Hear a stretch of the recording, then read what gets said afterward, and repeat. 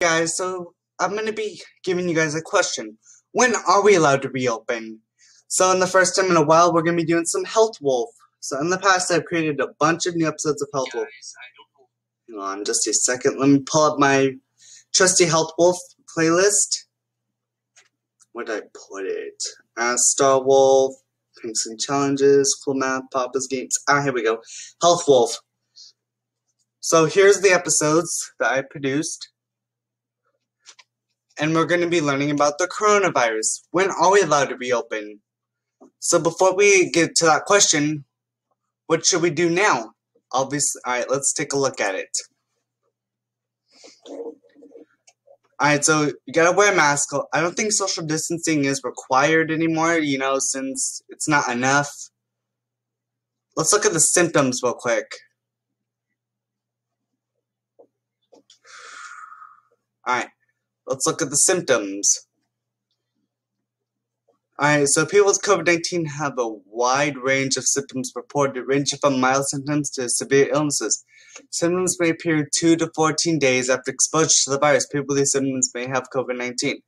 Fever, chills, cough, shortness of breath, fatigue, muscle or body aches, headaches, new loss of taste or smell, sore throat, congestion or runny nose, nausea or vomiting, diarrhea.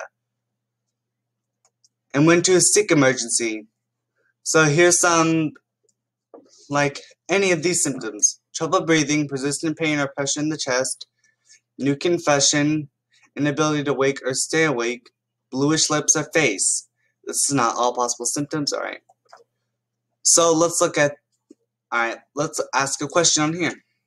When are we allowed to reopen? Oh, no, wait. Let's continue with this first. Let's go to children and teens.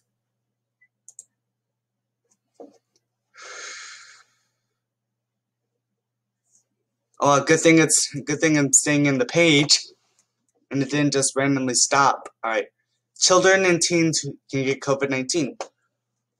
While few children may have been sick with COVID-19 compared to adults, children can be infected with a virus that causes COVID-19, can get sick from it, and can spread the virus that causes COVID-19 to others. Children, like adults, who have COVID-19 but have no symptoms can still spread the virus to others. Most children with COVID-19 have mild symptoms or have no symptoms at all. However, some children can get severely ill from COVID-19 that might require hospitalization, intensive care, or a ventilator to help them breathe. In rare cases, they might die. Children under 1 year old and children with certain underlying conditions may be more likely to have severe illnesses from COVID-19. Some might have asthma, diabetes, So here is the most common. I did some of these: tiredness, headache, poor appetite, or poor feeding. So you should monitor your child with COVID-19 symptoms every day. Pay particular attention to fever, temperature of 100.4 degrees or higher, sore throat, new uncontrolled cough that causes difficulty breathing for child with chronic allergic asthmatic cough. See if there is a change from their usual cough. Diarrhea, vomiting, or stomach ache. New onset of severe headache, especially with a fever. So I had a headache last night, but it actually wasn't as severe, so it couldn't have resulted in COVID. Headache, if you have an extreme severe headache, or the way some people do it, I think it's like with you have a headache and a stomach ache at the same time. Forget what it's called. Let me look it up on the web real quick. Let's see, people with headache and stomach ache. It would be called, I got this, a migraine.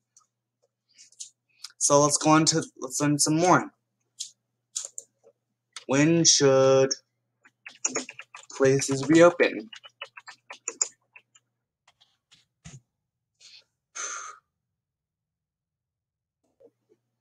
Alright. So obviously everyone's having like a decision to reopen. Let's look at reopening guidance for workplaces, schools, and homes. No, I don't want feedback. Alright.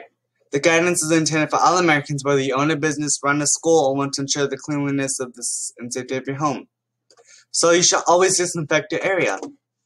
And also we're all thinking about reopening. I am so thirsty. Since we're talking about health, you should drink lots and lots of water. A healthy body can also strengthen your immune system and make you more immune to COVID.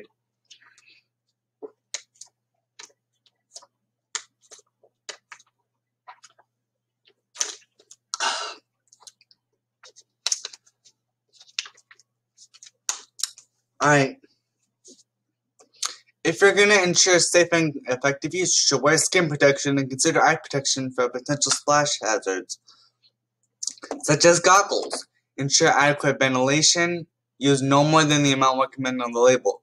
Use water at room temperature for dilution, unless stated otherwise on the label. Avoid mixing chemical products, because you know they can explode.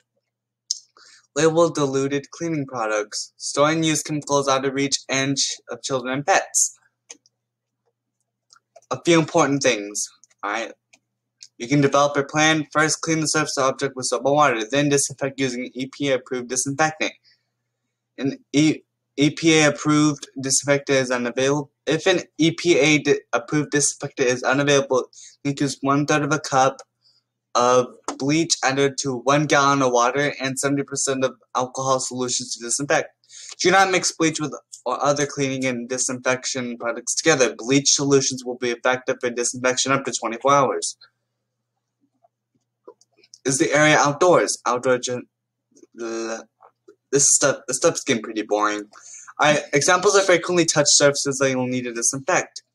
Following reopening: tables, doorknobs, light switches, countertops, handles, desks, phones, or just use, like, if you guys still use the landline, clean those up. If it's your own personal phone, such as an iPhone, you don't have to clean it. It's your own phone. It's not like you're going to be letting them use your iPhone. Touch screens, it's only if it's public, a public touch screen, like at Chili's. Like, they have those, like, at Chili's they have those iPad thingies that you have to pay for afterwards, but they're for public use, so you gotta make sure you're washing those. ATM machines, gas pump handles, faucets and sinks, toilets, keyboards, such as this, unless it's your own and it's private. Are you cleaning and dispensing soft materials like carpet rugs, sitting in areas? Yep, clean those as well. Alright.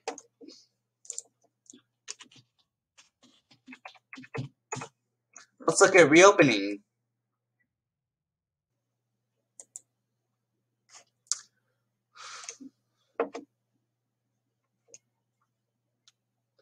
So, another place we're going to think about reopening is schools. Let's look at schools.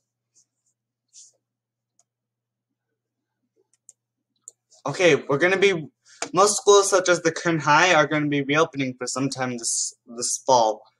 As families and policymakers make decisions about their children returning to school, it's important to consider the full spectrum benefits and risks of both in-person and virtual learning options. Aside from a child's home, no other setting has more influence on a child's health and well-being rather than their school.